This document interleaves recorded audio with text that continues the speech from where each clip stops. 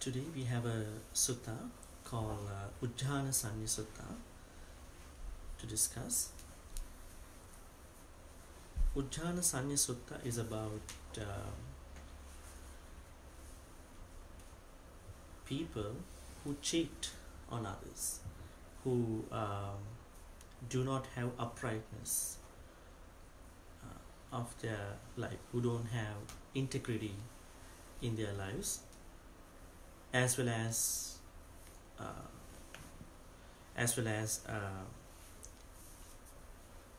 what role does integrity play in the path to the Nibbana, the ultimate goal of the Buddhist teachings. And at the end, this sutta deals with the teachings of the Buddha, the Buddha's idea about the forgiving. So it has a lot of teachings inside of the sutta. But one interesting thing in the sutta is that these devas, different types of devas. Okay, let's take a look at the sutta. Ujjhānasanni Sutta. So fault finders. That means there was a group of deities who were always finding fault of others. Now think about it. Now you always think that devas are good, but there were a group of devas, as we talked about in other discussions. There was a group called Satullapakayikas, the devas, deities who always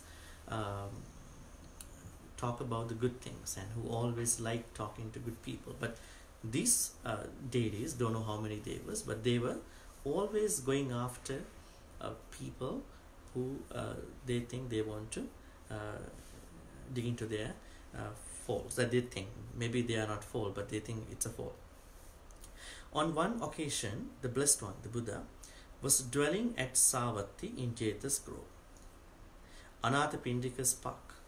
Then, when the night had advanced, a number of fault-finding devas, Ujjhānasanni, the name, the Pali name for them is Ujjhānasanni. The sutta name itself is Ujjhānasanni too.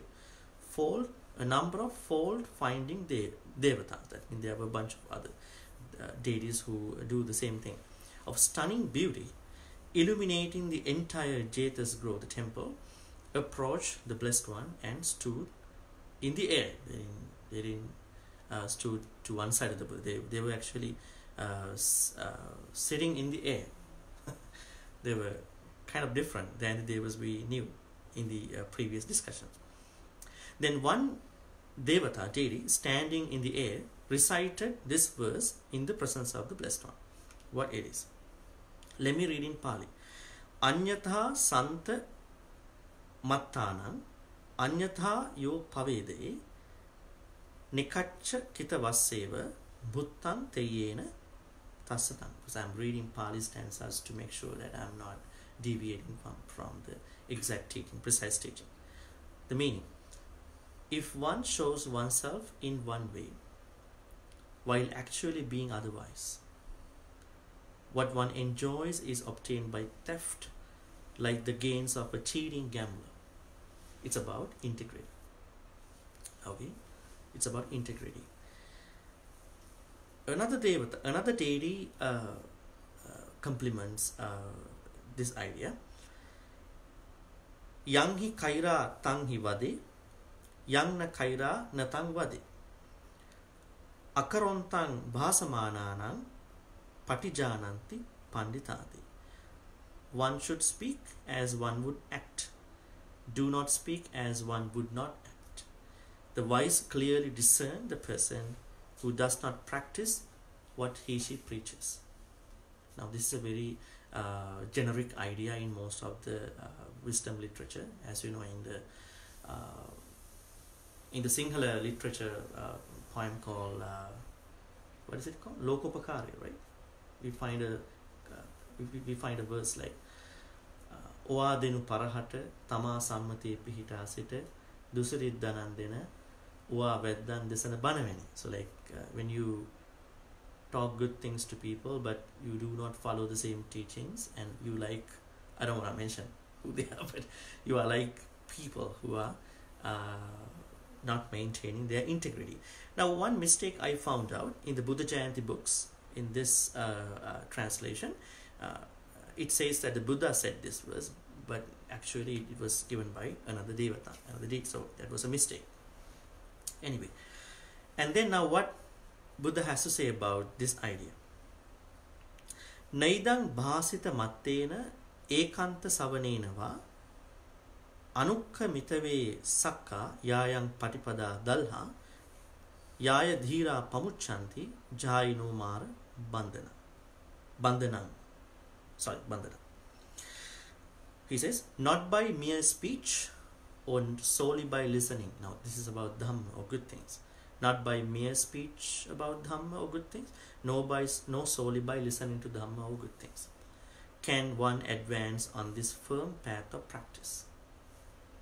That means mere listening to Dhamma, mere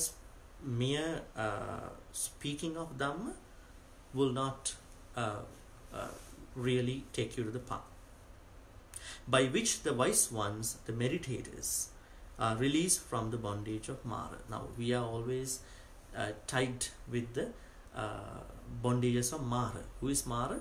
Mara is what we call pleasures that we talked the other week, right? So we are always tied in with the bondages of Mara. Images, sounds, smells, taste, contacts and thoughts. These are the subjects of the Mara. So we are always bound by his fetters. So we need to untie, we need to get out of this thing. But if you do not have integrity, you can't do it. Just by listening to Dhamma, just by speaking Dhamma, you won't be able to do it. Truly the wise do not pretend, Buddha says, for they have understood the way of the world. By final knowledge, the wise are quenched. They have crossed over attachment to the world. I miss reading the Pali stanzas because it's a long list. Now what Buddha says is that the wise people, now Buddha always talks about the wise people. They are called sappurisas, panditas in Pali. The good people, he called them panditas or sappurisas. They do not pretend. They have no true double life.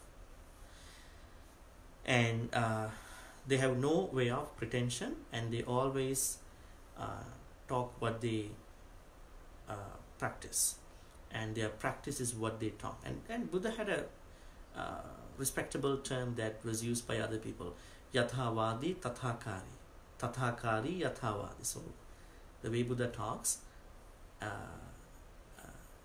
the way he is already into. So and the way he acts is the same way that he is into, right? Into those words, right? So anyway, now basically the first part of the sutta talks about integrity. Now, do we find integrity in other suttas? Anyone has come across integrity in the Pali suttas that you already been reading? Without further ado, I would like to mention there is a very famous sutta that we know where it deals with this integrity. What is it? Karaniya Metta Sutta. Right? Where do we find out that integrity? That Buddha specifically says that integrity is the fundamental virtue of a wise person who is practicing meditation or other good things in order to attain Nibbana. Where is he, how did he use that integrity in the Pali words? Sakku, Ujjuja, Sujuja. So Ujju and Suju. These are two virtues. What is Ujju? What is Suju? Ujju means uprightness. Now, as you know, like at the beginning of this meditation, I was telling you we need to keep our body upright, because we need that unless you are sick, right? Because if you don't have this uprightness in your body, then you don't have a good blood flow that goes up and down, and then body is having a hard time, right? The same uprightness should be in our life as well. Integrity, right? If we do not have integrity, then who we become? We become cheaters. Now, in the society across the globe, you can see that there are a lot of cheaters coming up, right? right? They promise, they swear, but they do something else. Right? They have a double life, right? Sometimes it's about the relationships, sometimes it's about their policies, sometimes it's about politics. It's a big subject. But anyway, Buddha says uprightness of one's life is very important. It's a virtue. Sometimes they promise, I will come this time, that day, but they won't show up. Sometimes they say, I will help you no matter what, but when they really approach you, oh, if you had come yesterday I could have given you, but it's not anymore with me now. And if you come in 2 months I will be able to give it, but in 2 months he won't make it happen, right? So such things. Suju, what is suju? It's about the spiritual life, morally upright. Now I would like to question, do you think you have this uprightness in your spirituality? Now, for example, now you may wonder about your other people's good things. Okay, X has a problem about his trust about the Buddha. Some people come up with these things. Y has a problem with jealousy. C has a problem with anger. Now you name it actually in your life.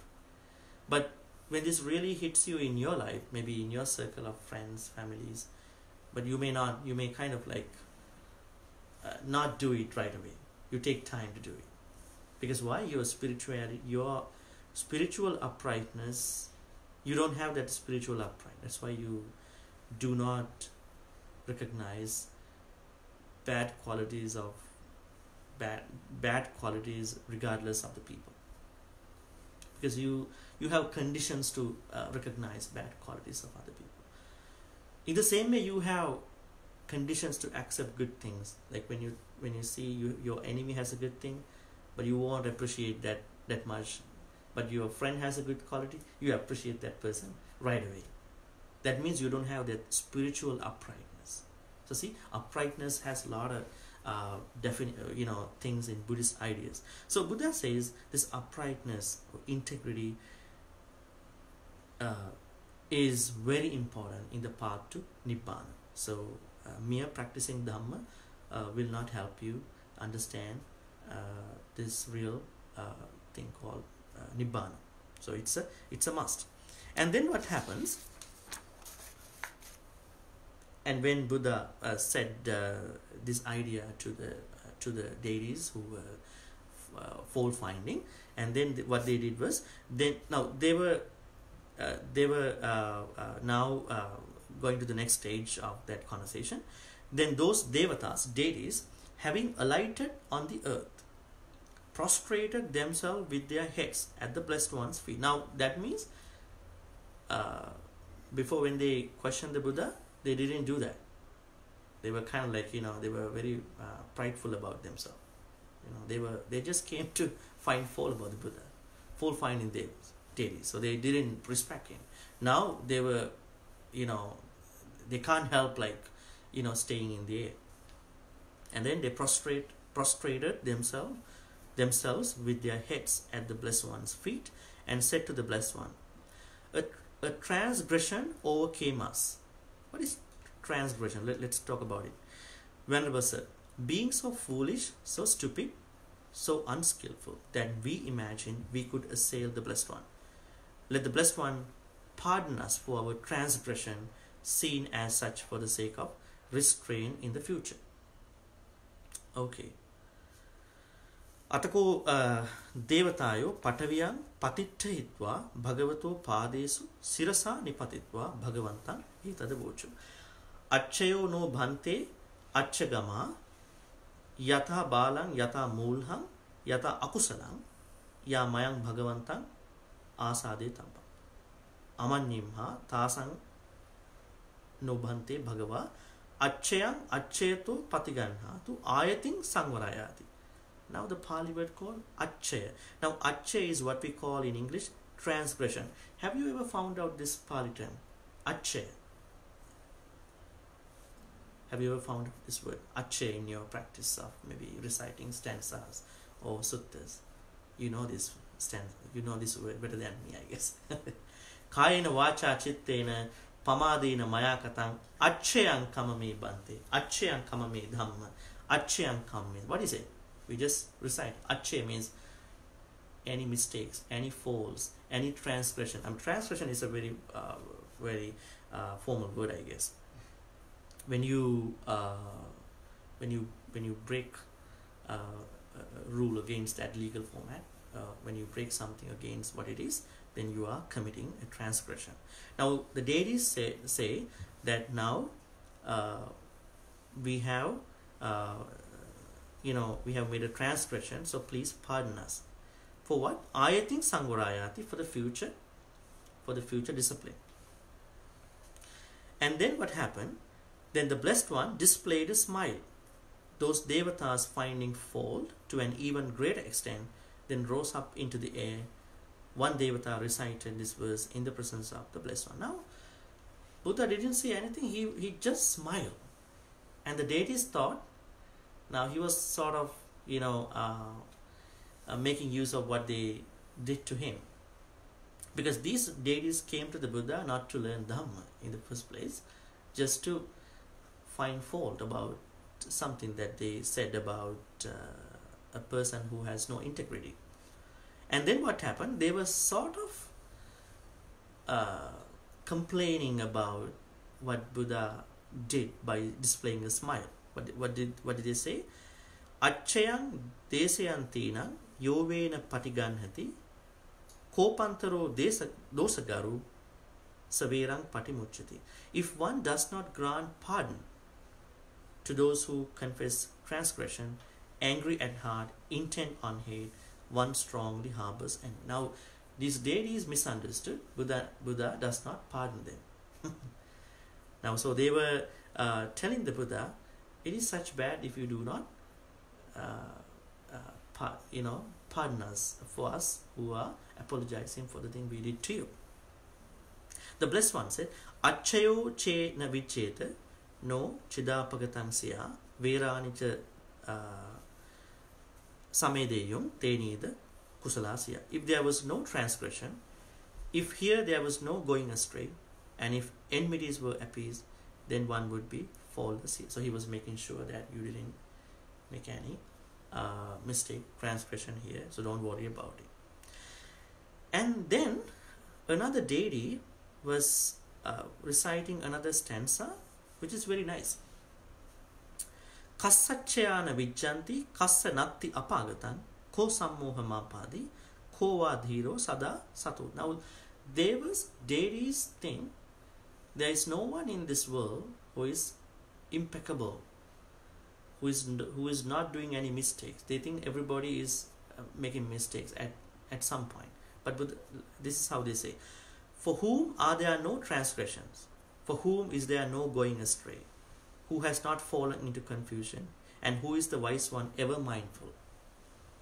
Right? Now there are some people in our society too, right? When they did a bad thing, they're going to justify, everybody does the bad thing, so am I. So, right? So the deity is the same thing, right? Don't worry, who is ever mindful? Everybody is so they were justifying what they did. And then the Buddha said, Tathagatasya buddhasya sabba bhutanu kampino tassacchayana vijjanti tassanati apagatam soha sammodamapadi socha dhiro sada gatu. The Tathagata, the enlightened one, full of compassion for all beings, for him there are no transgressions. So when someone became the full Buddha, the Samma Sambuddha, he won't make any transgression at all.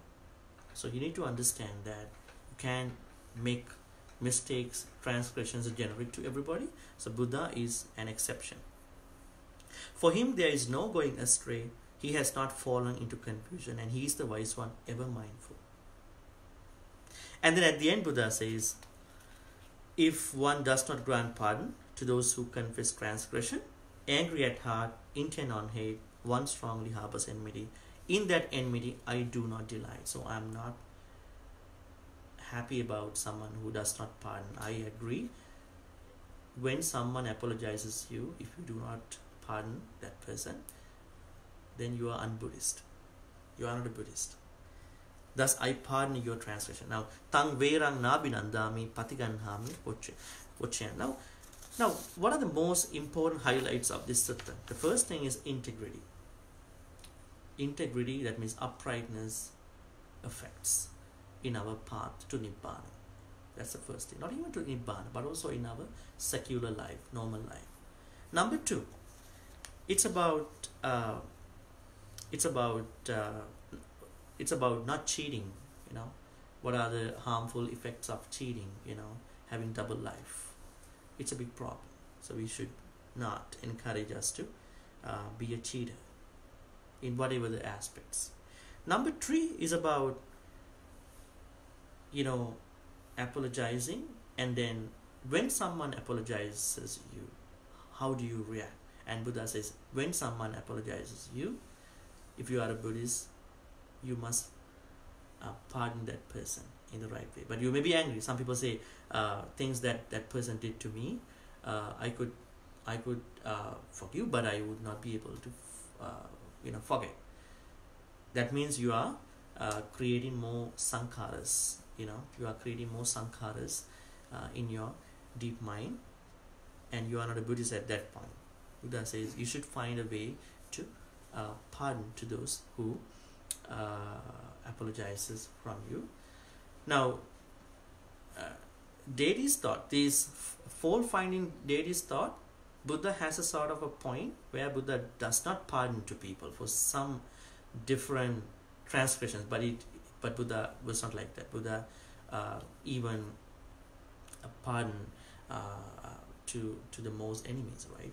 The Devadatta, Venerable Devadatta, and all these people. So then we have to learn the importance of integrity, not being a cheater, as well as how to the importance of granting pardon to the people who did bad, who were mean to us. So these are the three main things that we want to understand. At the same time, we need to understand about the deities. Now, we always think deities are always good, but with this sutta we understand there are deities who are like humans. To some people some are always fault-finding. There was a monk called Ujjhānasanni at the time of the Buddha. Now he is always fault-finding, and Buddha said it's okay if you think you see a problem, you see a mistake, failure, you see a transgression of someone, but if you're going to take them out of malice, out of anger, just to hurt people, and that's not good. Maybe if you think you can help that person to make his or her life by understanding the problem or the mistake, failure, transgression, you have to approach that person personally without embarrassing that person. But if you don't do that, if you're going to say you did a bad thing in public, and you are making that person very embarrassed, and your main purpose is to bring people down, very malicious, very jealous, very angry, and you are ruining yourself in your spiritual path. Right? So this is what we need to understand. So this sutta called Ujjhānasanni Sutta deals with these main aspects. So any questions?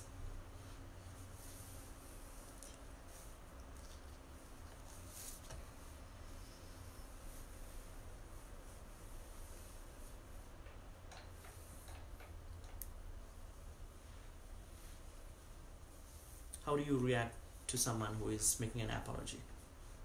Oh, I'm happy. You're happy? Yes. I don't know the correct word though.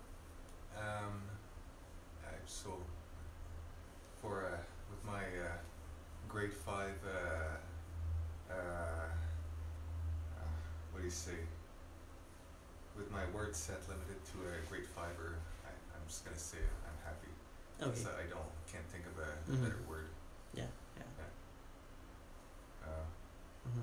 How do I react? But Depends on what the transgression is like, right? I always accept their apologies. Always, regardless of what the transgression is. That's right. Okay, that's the best best of being a Buddhist. Yeah. For some people, it's a very hard thing, right? So because why she did to me, this is the problem, because we have this big ego. Why she did to me? Because I think too much about me. I don't know what happened, so I don't deconstruct the transgression from I, me, myself concept. So we have to construct. We are constructing the wrong thing that was done by the other person to us, and then I, me, myself. We are connecting those two, which is a big problem. Buddha says every time, whenever you know that somebody did a bad thing, try to cut down on the construction of I, me, myself, and that external thing. It's hard though. Good things are hard. To become angry, to be reactive in the same bad way is pretty easy. That's not Dhamma practice.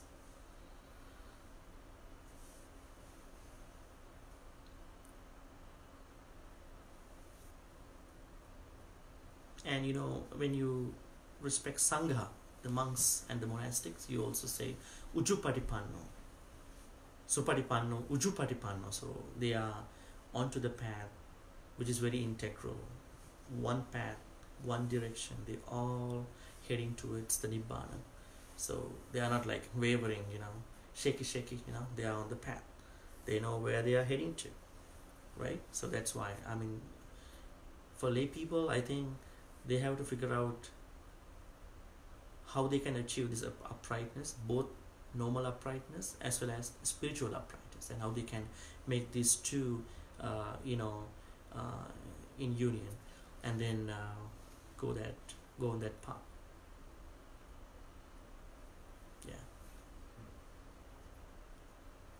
And what do we do with the Achyang Kamame Bhante, Achyang Kamame Dhamma, Achyang Kamame Sangha in the chanting, just before our meditation? What do we do with that?